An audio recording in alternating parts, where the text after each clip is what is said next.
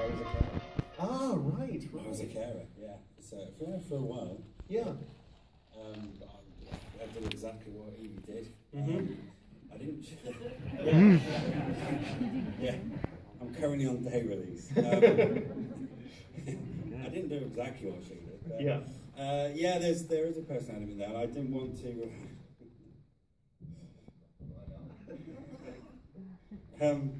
Yeah, I didn't want to shy away from those caring elements. Like, the fact that he relieved himself. I had a client that relieved himself for 2 weeks, every single morning, and right down to the putting the suppository in. That was exactly what I did on a day-to-day basis. Yeah, there can be very graphic elements. There is, but we absolutely didn't want to shy away from that. We want to show every single element of a a carer's day. Absolutely. Where most kind of films will kind of gloss over it and just say, it's great. It's not. It's difficult. Yeah. We just absolutely didn't want to shy away, and that's something that was in the very first original script. Wonderful. The day-to-day stuff, yeah. And so what prompted taking that day-to-day ritual, that day-to-day procedure, and weaving it into a fictional narrative, as you've done? I think the story needs to be told. I think, like, behind it, you need to see what a carer does. I know we played at Fright Fest, and actually there were so many carers in the audience that came up to us afterwards and said, thank you. For telling our story. That's exactly what we do. Not, to an extent. Not murder, but, it was... Moving swiftly along.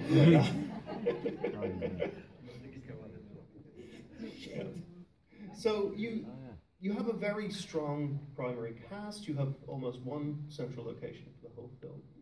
How do you go about creating enough continued intrigue and holding the audience's attention within such a confined space? Well, I mean, for myself personally, I think what you have to do is concentrate on the drama, on the story, and there's characters there that, when I read the script originally as a short, I felt that as a short we were gonna lose out by doing it, and I said we need to develop a feature script because it needs to breathe. All the beats are there, we just need to make it breathe, and I think that's what you have to let them do. And Sean is one of those directors who allows the actors to play within that scene as well. That it's not just kind of do the dialogue, move on, and hit your mark. It's sit with it, see where it takes you, and you're allowed to kind of see where that goes. And again, Kyle, our DOP, he's got a fantastic cinematic eye, and he just kind of approached each scene with a real visual understanding of cinema, and I think that for me, in a small space like that, you do get this cinematic feel from it, and it's something that I think if we had went straight down the traditional horror route, it could have went badly wrong. Yeah. And there were times which it did at one point. I mean, I think we had the case manager. He came in, and we had him making illegal DVDs about the carer. Right. Stuff. I mean, it was really, really shit. Yeah. What I used to care for were thrill seekers, and I guess I don't know where the whole rock star thing came from. Really, it was just I think it was more. Okay, so these guys live on the edge. They're sort of conscious. So what would be worse for them is to find themselves in a situation like John. I mean, a lot of a guy that I looked after, for instance, was a racing car driver. Yeah. So to find yourself in that situation where one day that you're racing cars 100 miles an hour around a track, to the point where you're in rehabilitation for a year, in traction for a year, and then to find yourself being looked after by someone, having your ass wiped and stuff, which was what stuff that we got thrown at. Well, they didn't throw anything out. Well, actually they did. But still, and that kind of intrigued me. And actually, it was the relationship between the carer and, because they're forced into a situation that neither of them want to be in. You know, Evie came over from a different country trying to get away from her past, found herself having to care, found herself in that job, and John having to have the care. So yeah, it was that was what really, really interested me in writing a script about this. Excellent. Because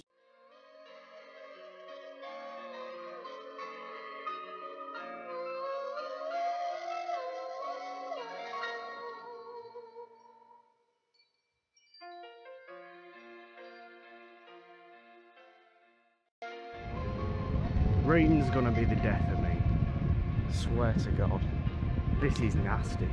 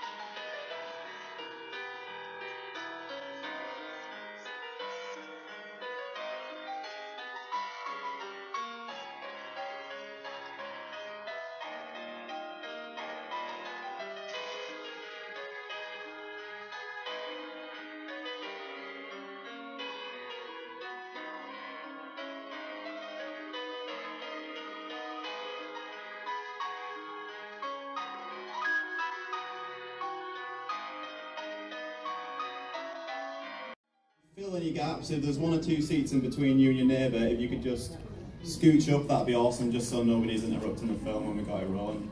Cheers.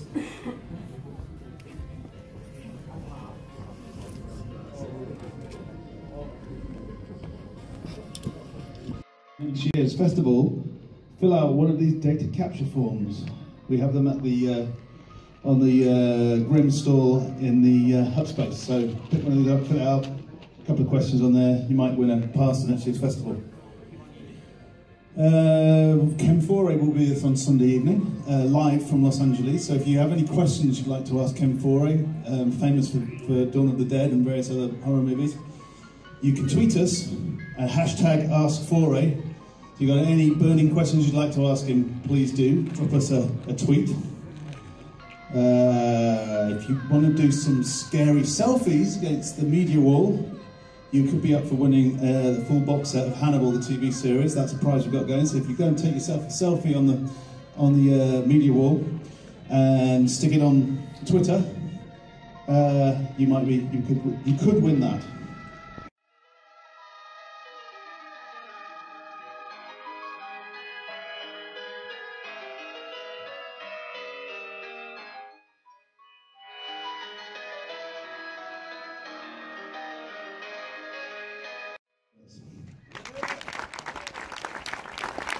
Would you like to give us a little intro to the film?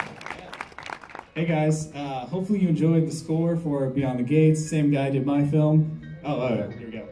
I love it.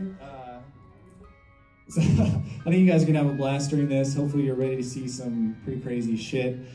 And feel free to like clap or make audible reactions to anything. The noisier you guys are, the better, for sure. Yes. So yeah, enjoy. Thank you, Matt. And Matt will be with us after the film for a Q&A. Enjoy.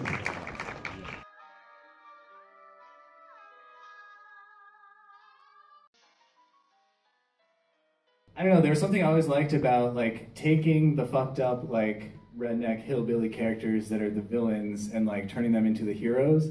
So like that was another thing that I always wanted to like, I wanted to have your totally average regular people team up with like the satanic hillbillies, you know, like halfway through the movie. Brilliant, because what I got from this, and hopefully a lot of you got from it as well, is that the third act is the strongest. You know, and that's where a lot of genre films fall apart. So it's really good to see you going through some of the, you know, the sort of standard setup tropes and then just completely flipping it around. And was this something you were going for as well? Yeah, that was totally another thing I was going for. Like, I kind of wanted to start it off like your standard like 80s slasher, which is like, kind of like the first act is like pretty slow paced, just like all characters, no really kills or anything like that. And then just have it get a little bit more fucked up as it goes on, and then just kind of like crazier and crazier and crazier until like the final scene. Awesome. And the idea of the sort of advancing, otherworldly, slightly naked. Very, very naked. Yeah, sort of a Toby Hooper's life Force by way of... Yeah, Life Force, huge inspiration. I love that film. Excellent, excellent. And so how do you convince an actress to do this, to say, right? I guess you just get really lucky in my case. Like, I found this girl, Dal, on like a modeling site, and it was just like, shoots nudity? Yes. Okay, this film's gonna require a lot of nudity. You okay with that? And like, she was actually totally cool with it.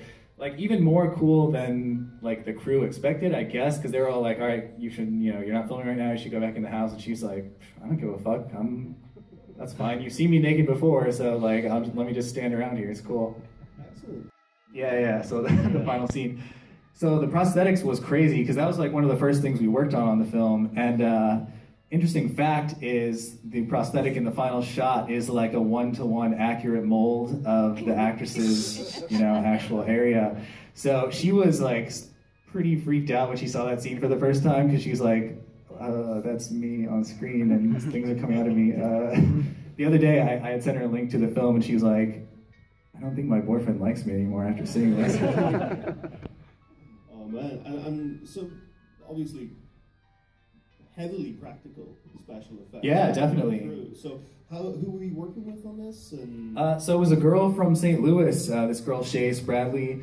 She was actually one of the first people I talked to about it too, and I was like, so we want to do all these, blah, blah, blah, these things, and she was like, yeah, I can totally do that. And I don't know, I was like, are we going to be able to do this final scene? And she was like, yeah, no problem. And then, yeah, it worked out. The interesting fact too is we actually had 2 molds of the final kind of crotch shot. One had like the full legs, and one was just like a close-up. And that shot ended up getting delayed due to weather and some other factors. So we shot that about like 3 or 4 months after the rest of the film. And the leg prosthetic had completely degraded and it looked like zombie legs by that point. And it was like, no, this doesn't look right. So I was like, well, originally I wasn't planning on going that close up on the final shot, but I was like, all right, let's do this. It's just full on vagina shot. Let's do it.